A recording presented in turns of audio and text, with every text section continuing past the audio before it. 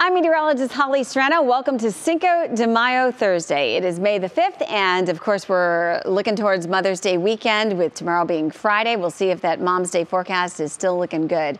In the meantime, this morning you started in the 40s and 50s, and it was definitely a pretty calm start. Winds very light, and we didn't have to deal with all the fog that we had yesterday. Much more spotty today. And we're seeing milder spring-like weather in general across the region. So this is a nice view for us as we look towards those temperatures in the 40s, 50s, and 60s from earlier.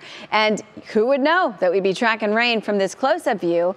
We are tracking more of a mix of clouds and sun today. Hey, at least we're going to see some sunshine after yesterday's drizzly, foggy, chilly weather. The rain to our west, and plenty where that's coming from. And as we look at our timeline, we'll start to see those chances move in towards evening. So that's going to impact a lot of plans. I'm sure many of you are heading out for Cinco de Mayo. Maybe you're getting in some golf today. Golf forecast looks just fine. You'll definitely need your sweatshirt or pullover of some kind.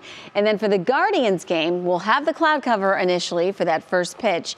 And yes, there is going to be the chance of rain throughout the game. So stick with us, and to get those latest forecasts, have your Channel 3 weather app handy. As we go hour by hour on your National Design Mart forecast, you'll see showers very scattered initially. This is the view at 6 o'clock this evening.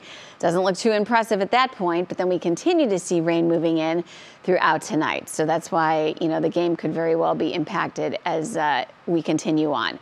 We continue to see more rain into your Friday and into your Saturday. It'll be on and off, but we're most certainly going to have it. Let's get it out of the way so that we can celebrate Mom on Sunday. Partly to mostly sunny skies for Mother's Day itself. That is looking like a really nice day. And then next week, yes, we are going to make a nice jump, warm up significantly. Highs will be in the mid-70s on Monday. Partly cloudy skies, mostly sunny with upper 70s to even low 80s Tuesday and Wednesday. Definitely something to look forward to. Hope you have a great Cinco de Mayo Thursday. Enjoy this day. Grab a spring jacket.